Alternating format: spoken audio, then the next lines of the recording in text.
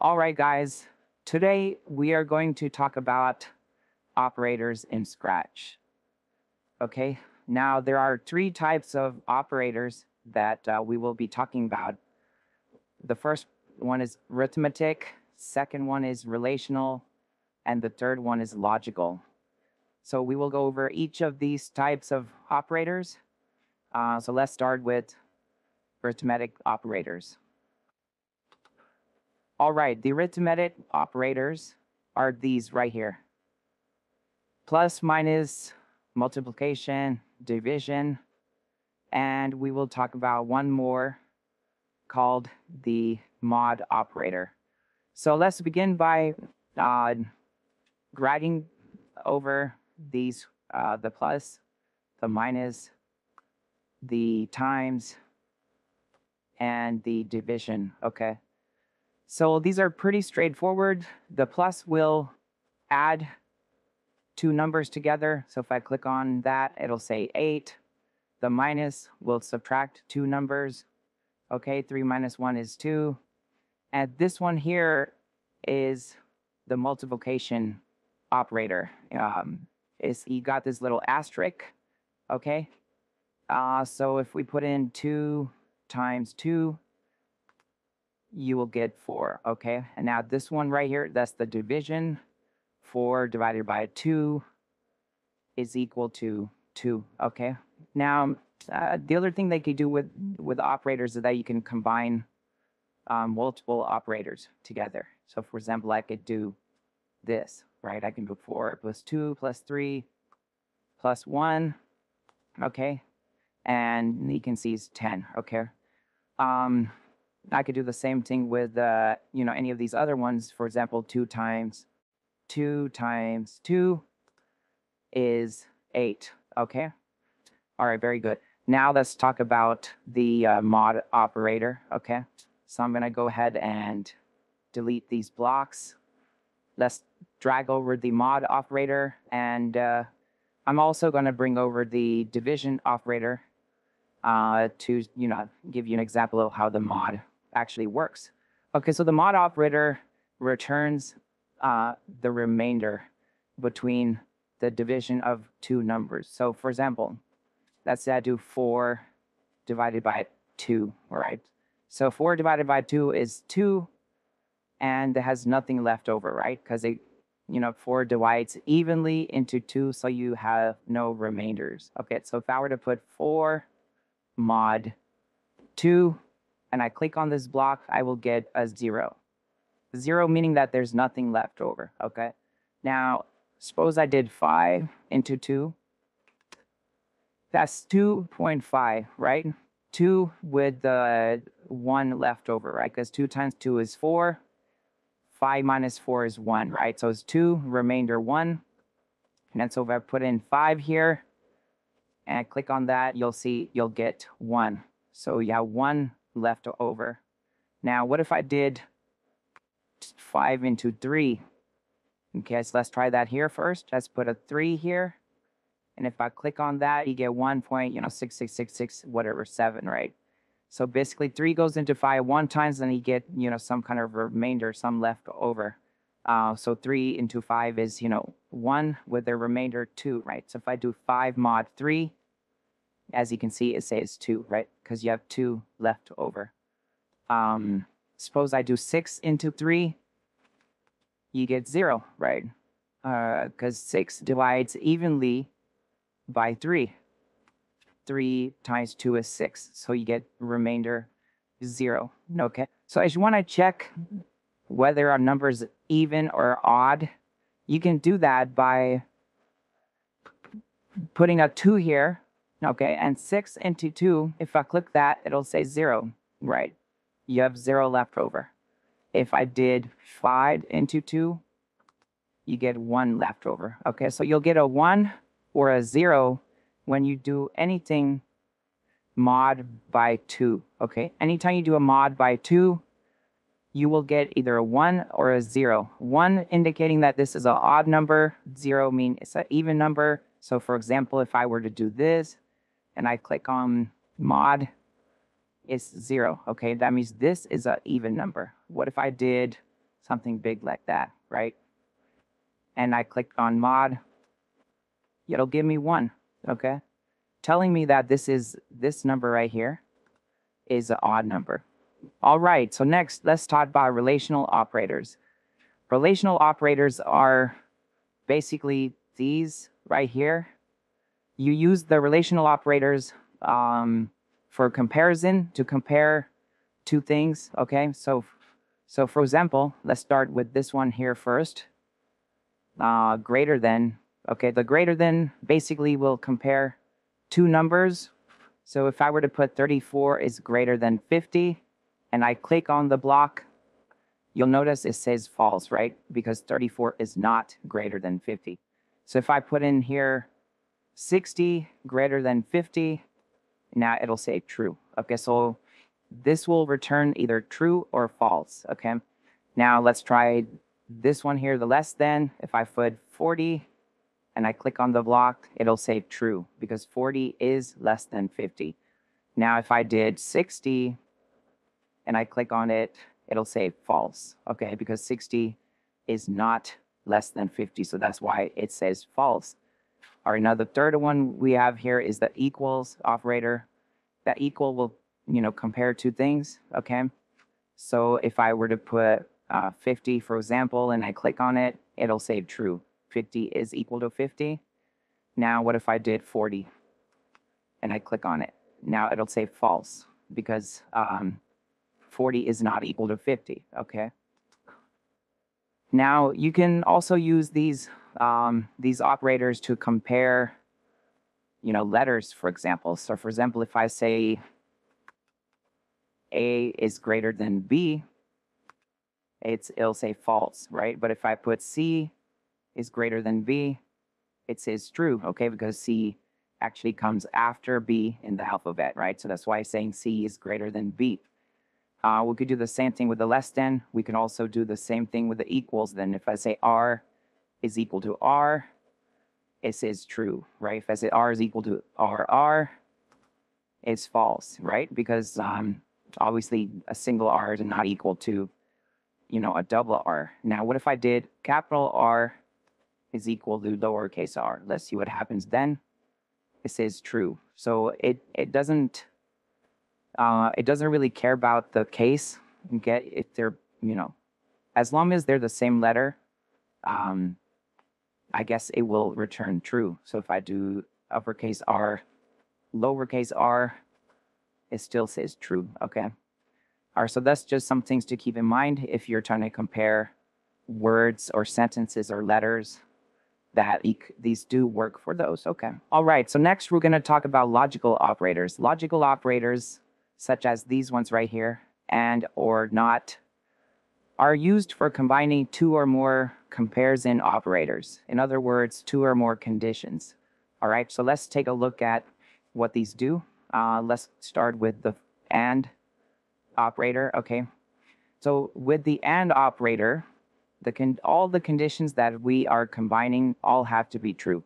So what does that mean? Okay, well, let's take a look here, okay? So let's go ahead and let's use the equals operator. We'll put that one in here. That will put this one in there. And let's say we want to do 50 is equal to 50 and 10 is equal to 10. Okay. So now what happens if I click on this block? It says true, right? Because this first condition, 50 is equal to 50, that's true. The second condition, 10 equals 10, that is also true. Therefore, the answer is true, okay? Because this is an and. And means this has to be true and this has to be true, okay? Both conditions have to be true. Now, what if I did over here, I did 15, okay? So obviously 15 is not equal to 10, but 50 is equal to 50, right? So what happens if I click on this now? It says false. Why? Because this condition is false, this one is false, but this one is true, okay? With the AND, both conditions have to be true in order for the answer to equal true. Okay, so that's why if I change it back to 10 and I click on it, it'll say true. All right, so now let's look at the OR. All right, so let's do this. Let's go ahead and duplicate this, put it here, duplicate this and put that here, okay. So now, with the OR operator, only one of the conditions being combined has to be true. So in other words, 50 equals 50 is true, 10 equals 10 is true, right? They're both true. So if I click on this, it'll say true. Now, what if I were to do 15 for this one, like we did with the other one? Now, if I click on this, you'll notice it'll still say true.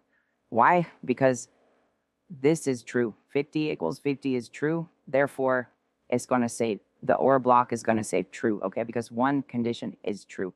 You only need one condition to be true for the OR block. Now, what if I did 40 here? Okay, this is false. This is false. They're both false, right? So now if I click on OR, it's going to say false, right? False or false equals false. All right. Now let's look at the NOT operator. So the NOT operator basically just flips the value around, okay? So if I say, so 50 equals 50 is true. If I say not 50 equals 50, this will say false, right? Basically the opposite of what it is, right?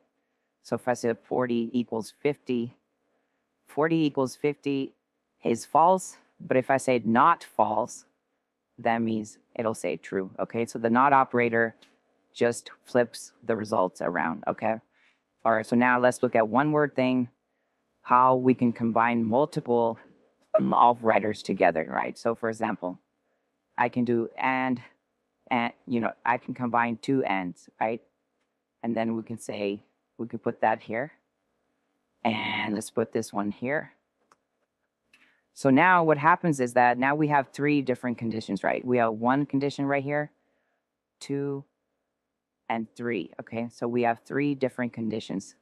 So all three conditions have to be true in order for this whole thing to say true, all right? So 15, so for example, let's say 10 equals 10, 40 equals 40, 20 equals 20.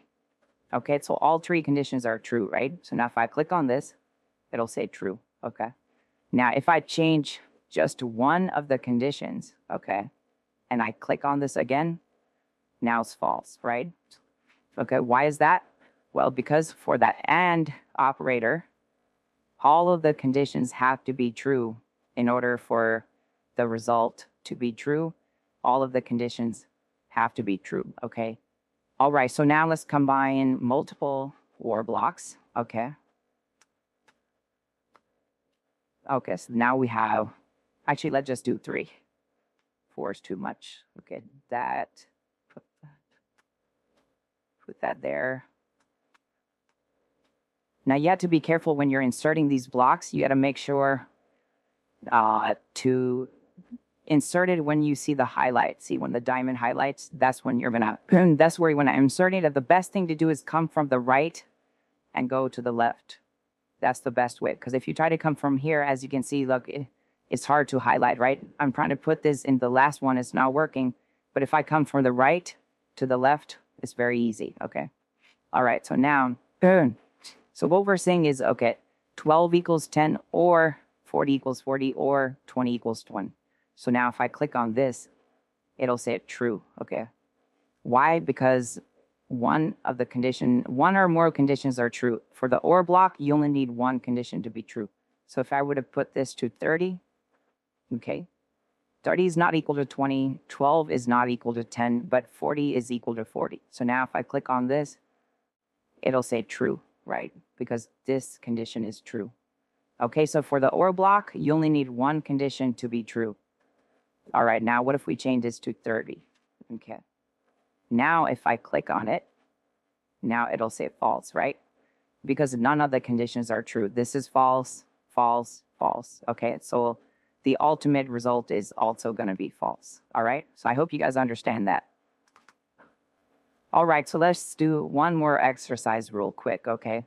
Let's combine the AND block with the OR block, okay? So first, let's do this. Let's put this condition in here. Okay, 10 equals 10 and something else, okay? Then over here for the OR block, we're going to do 30 equals 40 or 20 equals 20, right? We're going to create this condition here.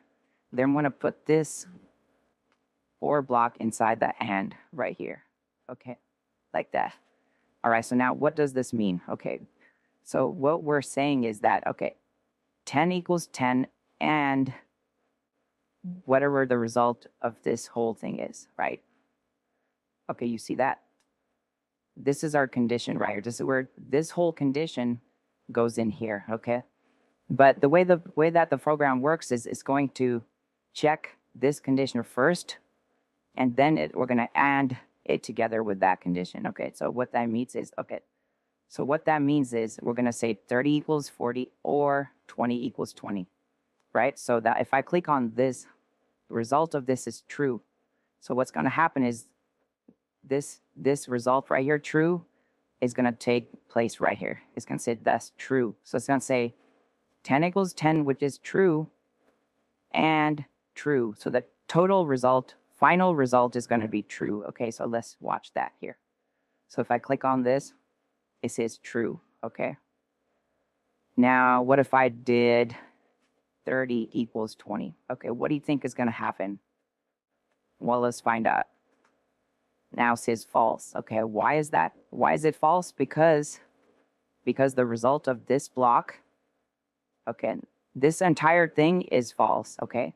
So when we put this inside the diamond here, this becomes false, okay? So it'll say true and false, right? And because this is an and, all the conditions have to be true, right? But if we have a true and a false, then the final result is going to be false, right? So that's why when I click on it, it says false, okay? So I hope that makes sense. Practice these if you don't quite understand them. All right, so the last thing that I want to talk about is the pick random block. The pick random block, basically, like the name says, it'll pick a random number right here from 1 to 10, right? So if I click on this block, it'll say 6. If I click on it again, you get 6 again. Now I got 10, 10 again, 9, okay, so on and so forth. So it'll pick a random number between 1 to 10, including 10, right? Including 10 and including 1, okay? So if I set it 1 to 100, right? So now it'll pick something random between 1 and 100. Okay, so if I click on that, it says 47, 95, 64, 8. So it's randomly picking a number, okay, in this range between 1 to 100. The other thing we can do, we can save this random number into a variable. So for example, let's say I wanted to set my variable, okay, to some random number. Right, I can do that. And then let's put our variable here, okay? So now if I click on this, all right, then I click on my variable, 23, right? And then if I click on this again, and then I click on my variable, now it's 34, all right? So we're setting my variable to some random number, okay? And we're saving this information. Pick random, we're saving this information to my variable, right? So if I do it again one more time, and then I click on my variable, it is now 15, okay? All right, guys, that's it for this lesson. Till next time, bye-bye.